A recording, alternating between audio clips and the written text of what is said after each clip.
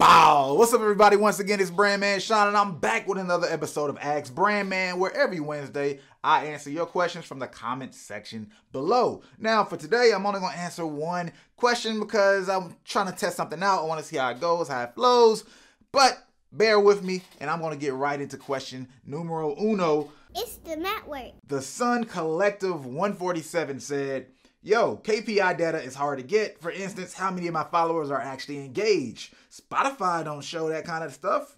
How can I work out how many hardcore fans I got? I got people who follow me on IG and like me on IG, but I don't know if they're listening to my music on Spotify. That's a very valid point. You don't know, right? So how do you figure this out, right? How do I figure this out? Because, yo, the Sun Collective says, if these people on Instagram aren't listening to my music, I'll completely forget about it, which, I can't blame them for that. Now, let's get into it, because there's a couple of ways to approach this, and it's really important to identify your true fan base, right? Or the people who are really, really hardcore engaging with you. Let's start there before we get into words like true fan base. It gets overused. All right, now, number one, we're going to go from IG.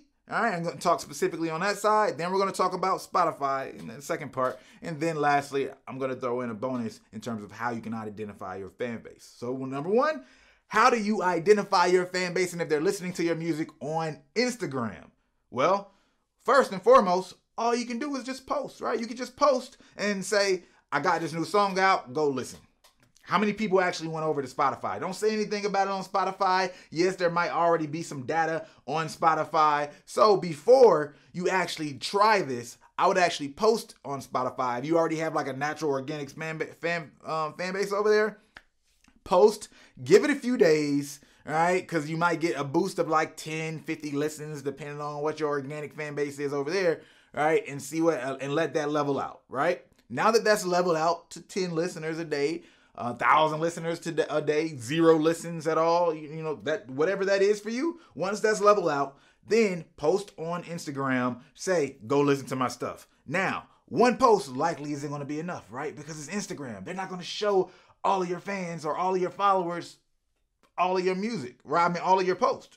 We just know that. So what you need to do is a full content campaign. Go 5 days straight. Right, and say, yo, check this song out, create different pieces of content around that song, right? And post those and push over to Spotify or Apple, right? For each one, whatever makes sense, right? But your DSPs, all right? Once you push those people over and you have that hardcore campaign where you're doing 5 posts, 1 a day for a full week, right? On your regular feed, and then do at least 3 posts on your story feed throughout that week. Now, you see how many people have gone over and listened, all right? That's going to give you a certain amount of data, and this isn't a worrying about, I'm trying to maximize this particular song at this point, right? We got to stick to the goal. The goal for this is to see how many people are actually listening and engaged with me to the point that they would listen and go over from Instagram, right? That's number one, all right? So first you got, hey, just post one post, then you can do it seriously where you post multiple posts, do a full content campaign, right? Last but not least though, we gotta keep it real. We already know that when it comes to Instagram, they're not going to show all your fans even when you do a full scale content campaign. So what you can do then on top of that is create a custom audience on Facebook, right? So you go to Facebook, you go to audiences, you go to create audience, your custom audience, then you go to Instagram, right? So you go to your Instagram profile, and it's going to give you the option to target people who have engaged with your profile. It's not going to just be followers, unfortunately, but it's going to be people who engage in general. You create that custom audience, and then you can run an ad targeting that audience. So all these people who are interacting and engaging with you, and for most people, the majority will be the people who are following them, right? Unless you're just coming off some kind of crazy campaign where you had a lot of influx of people from the outside.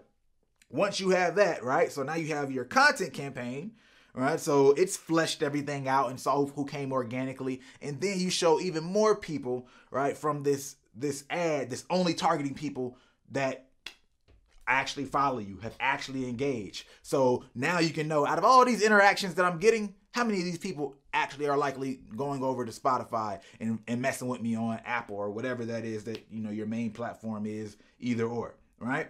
So that's going to give you a sense of just how you flesh out through your Instagram profile over to your DSP to know, yo, this is how many people are really music listeners and really fans of that sort on my Instagram, right?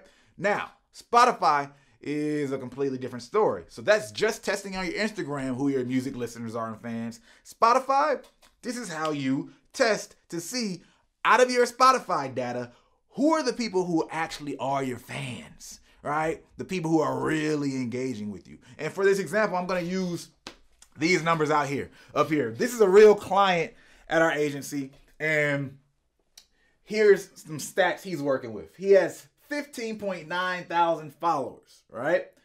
He has 521.3 thousand monthly listeners. That's a huge gap, right? But there's a lot of people who have that huge gap, right? You got over 500K monthly listeners, but you only have 14.9 thousand followers.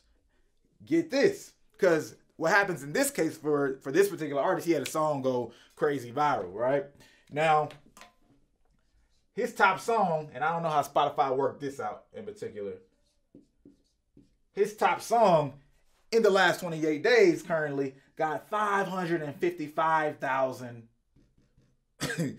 monthly listeners. All right, more than the actual monthly listeners as a whole of the profile. I don't know how Spotify worked that out, but ignore that. Sometimes there's many discrepancies, whatever. What you can do, all right, is one, release a track. See how many people organically come over and listen to it, right? Because you have your monthly you have your followers, but the reality is when you actually drop your music, those people who are actually following you, you're going to show up on their on their playlist, right, as the new releases. Now, when that happens, how many of those people are actually going to go listen? All right, how many? Now, you can't blame it on everybody. It's not a full-scale marketing campaign, just like any social media platform as well. Everybody's not going to see it, but how many do you get just off of dropping something organically as a new release on Spotify? That's going to tell you something. That's one way to do it. And then the most effective way that you can do it without having to drop something, right, on Spotify new and just using your current data is this right here, right? So this is top song, 555,000. Ignore your top song, right? And ignore if a song that's currently being marketed. Right? You have method number one, method number two. This is how you do it. Ignore your top song, ignore whatever's currently being marketed, and look at your top 5 songs outside of the, your next top 5 songs. So that's song number 2 through 6. For him, 2,100 monthly listeners, 2,000 plus 1,500 plus 873 monthly listeners in the last 28 days, 844. Monthly listeners in the last 28 days. That equals 7,317 people. But of course, got to divide by 5. And in this particular case, that's going to be 1,463. That's a horrible 3. All right. So horrible 3. But so this is his data, right? He has 15.9 thousand monthly followers. He has 15.9 thousand followers, but 1,463 is the number that he should probably be looking at in terms of like, yo, these people rock with me, right? Because he has 555,000 listens to this song that went viral. But in terms of what translated past that and people who know more about him, people who are likely to know his actual name, you go to those other songs, and these songs include, right, this is 2001, right, he has like 1 or 2 songs in 2001, 2 or 3 1 song from 2001, 3 songs from 2020, and like 2 or 1 song from 2018 in these tops, right? So that's a good indication they're not even all recently dropped songs for who just rocks with him and who just likes his music, all right? These 2 are the oldest ones. Now, with that being said, all right, this is your reality, all right? So ignore the monthly listeners. That's nice. Ignore the followers because your followers aren't always engaged. Who are the people who are just listening to you without you having to do anything, without you having to market a song currently, without being just your popping song because it went viral or whatever happened around it? That's how you really want to look at your most engaged music fans on Spotify. All right. You have the Instagram to filter that method that I did. We'll probably clip that and make that its own separate video. Right. You have that method to check out. So go over there, check that out, and siphoning your real music fans. But then these people on Spotify, these are people who are more likely to know you in an Instagram type fashion in terms of this 1,463 people. Why do they know you more likely? One, because if I listen to 5 of your songs, all right, if I'm listening to your less known songs, I probably know you as an artist.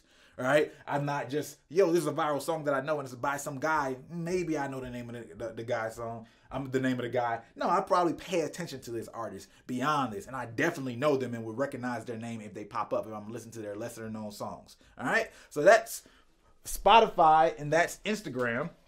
And then last but not least is if you're on Instagram, any of your social media platforms, because you can also use the Instagram method to siphon out your real fans from TikTok or anything else like that.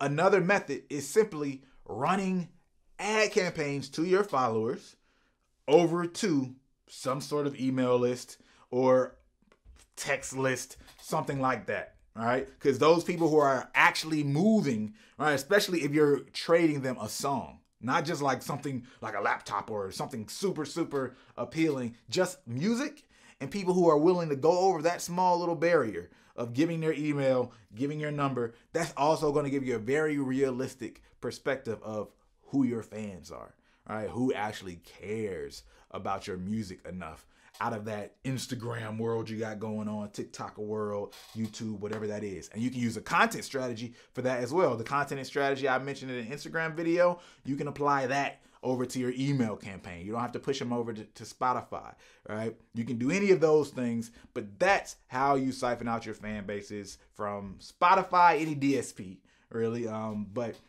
then also social media. All right, so that's it. I appreciate you once again. The Sun Collective 147.